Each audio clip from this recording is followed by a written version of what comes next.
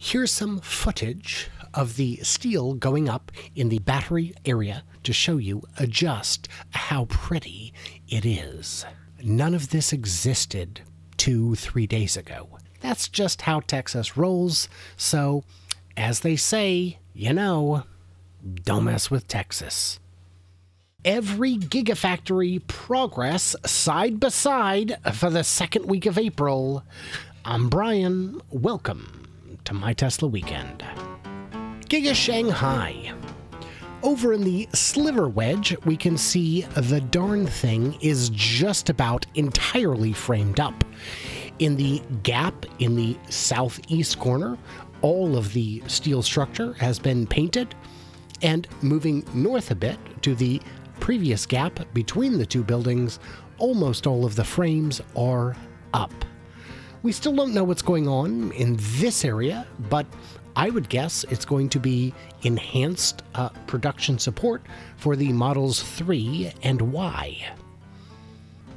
And my gosh, is it tall.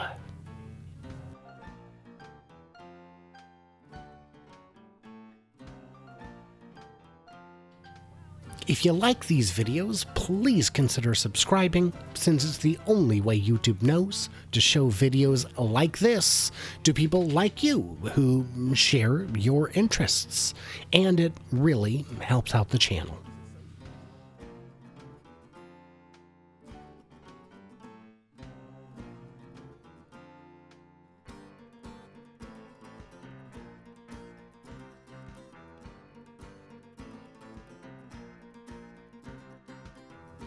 The eastern access bridge and roadway are looking pretty close to done.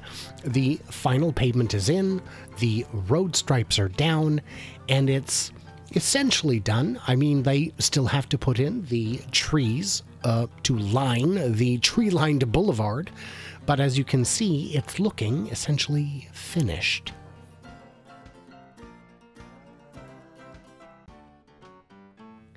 The new stamping pit is getting quite close to done, and you can see just how deep these footings go.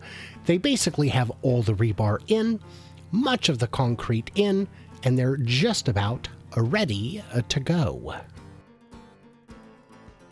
The supporting structures to the sides of them are also essentially framed up. The new building at the northeast corner is essentially done. It's got most of its walls, most of its roofs, and a lot of work inside is already underway. It is my belief, based on comments I have read from previous users, as well as looking at the site in Giga Texas, that this could very well be the 4680 battery production facility.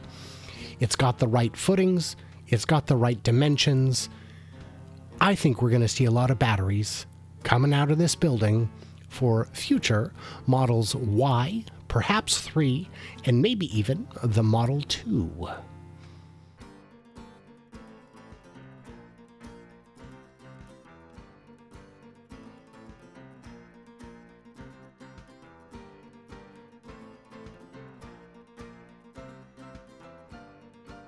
The extension to the north of the Phase 2 Model Y building is basically done.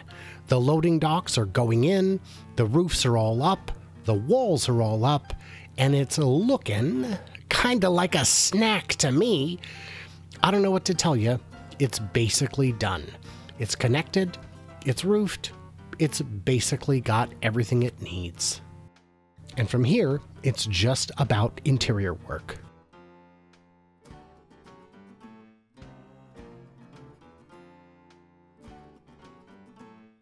Giga Berlin. As usual, I'm using Tobias Lind's amazing footage from midweek, mostly because I want you to go to his channel and look at his weekend footage, which is much better than this. But from the front of the building, we can see the place doesn't show much progress. All the loading docks are in, all the windows are in, all the fire escapes are in, and it looks to me like all the siding is up as well. This building is as close to done from this angle as you could realistically hope for. From here, all the big work is going on inside.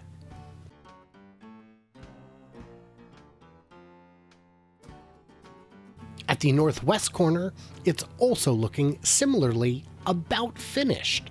Most of the walls are up, the loading docks are approaching completion. There's not much to see except the fact that the courtyard is now largely empty. Most of the materials have been brought inside, presumably so they could be installed and prepared for use.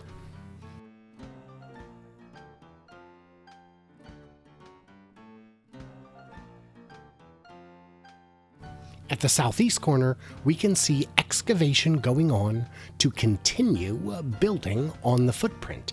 If I was the people in Berlin and I was in charge of dealing with the permit, I'm going to tell you right now, I'd approve it or at least hasten the process of reviewing it, because if Tesla has a choice between expanding into phases 2, 3, and 4 in Berlin or moving to another country that's actually going to approve their permits, well, where do you think they're going to go?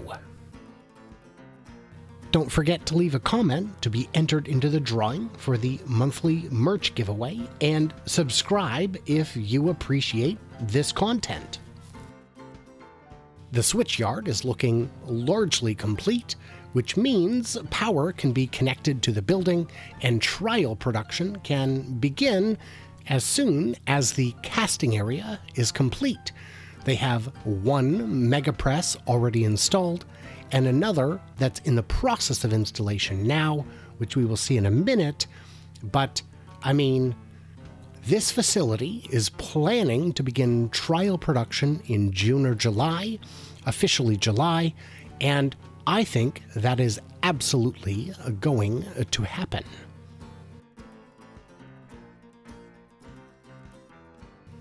Here's a better shot of the southeast corner where you can see the excavation works being done. And yeah, there's a building going in here, and I would assume we will see signs of it within the next month.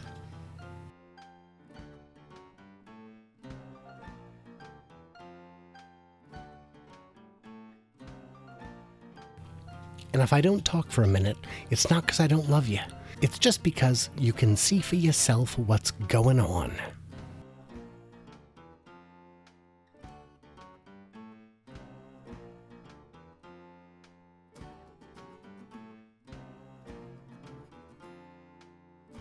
Over towards the rail yard, the ground is not only cleared, but they have begun removing topsoil as if to begin construction shortly. This area is believed to be a logistics area or staging area, or basically just even a parking lot for vehicles preparing to be shipped out by train.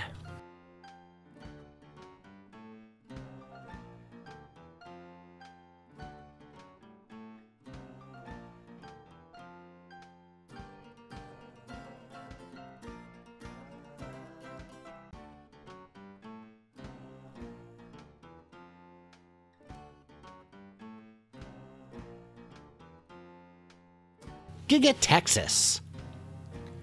The parking lot appears to have more cars than perhaps we've seen in the past, even in the video where I counted each and every one of them by hand. To the far southeast, we can see the area where Joe Tetmeyer believes the cathode plant will be built, has almost all of their swamps removed and the rest of the ground graded and leveled.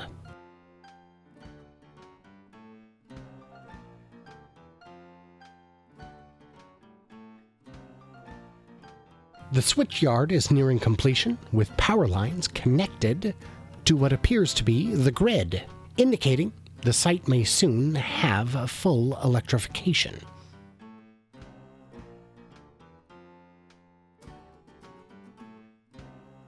Across the highway, the leveling continues, though at a slower pace.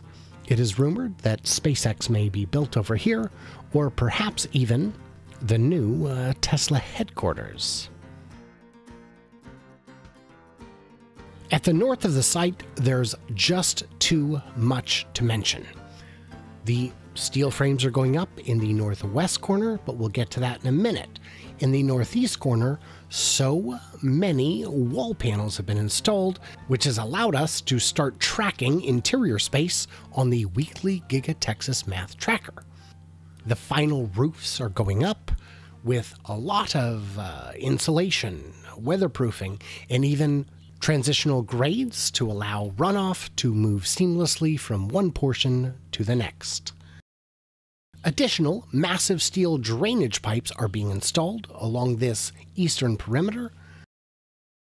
And this building, as complete as it looks, is mostly empty, though on the ground floor, many, if not most, of the robots have been installed. No need to skip forward if you aren't interested. Just look at the videos on the screen.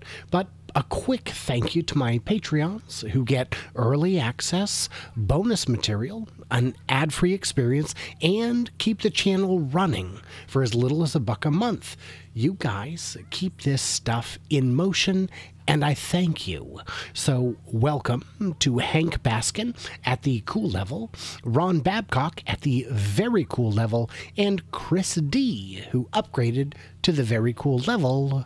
Very cool. At the southeast corner, most of the roofing work has been put in place. The final roofing work, as in glue, insulation, a third layer of board, and then the weatherproofing membrane atop it. If you're watching the weekly Giga Texas Math Tracker Update series, which I kind of think you should, it's going to be a big one this week, as you can probably tell just by looking at this video.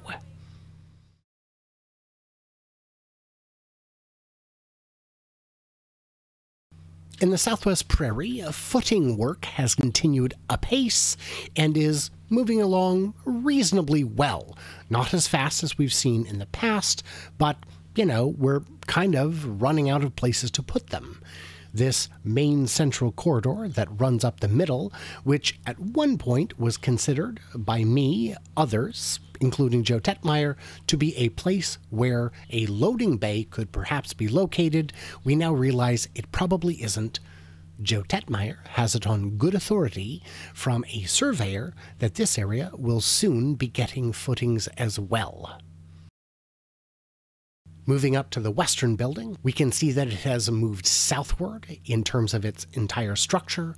Substantially more roofing is on the building, and it has even expanded to the southeast of it, down to the line of the rest of it, with more frames still moving further south and substantial steel on the ground ready for imminent erection. Nearly all of this building, at least what it looked like a week ago, now has its first layer of roof coverings.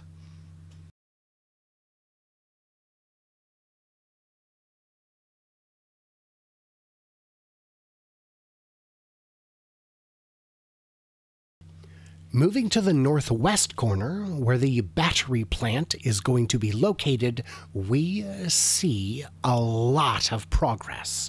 The steel is going up just as quickly as we expected it would once the footing concrete finally cured.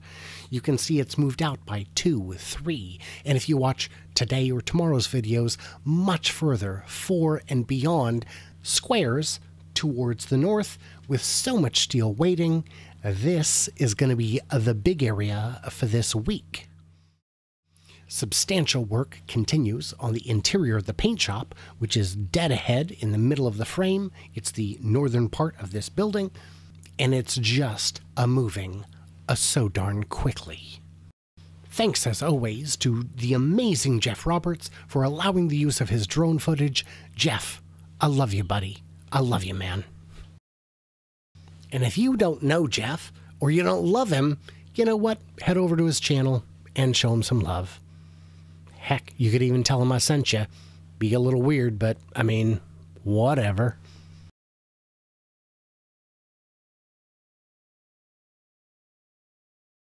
So what did I miss or misunderstand? Stay tuned, stay juicy, and I can't wait to hear from you clever robots on the spring side of the spring. That's a thing.